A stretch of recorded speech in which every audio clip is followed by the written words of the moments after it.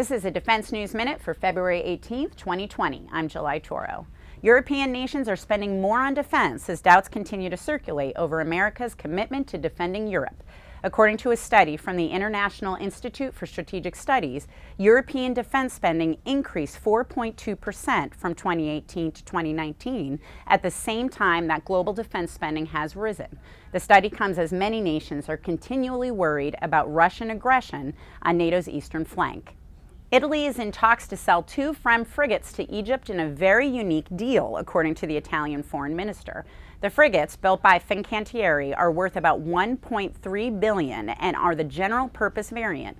What makes this sale different is that both ships are nearly ready, as they'd originally been set to join the Italian Navy.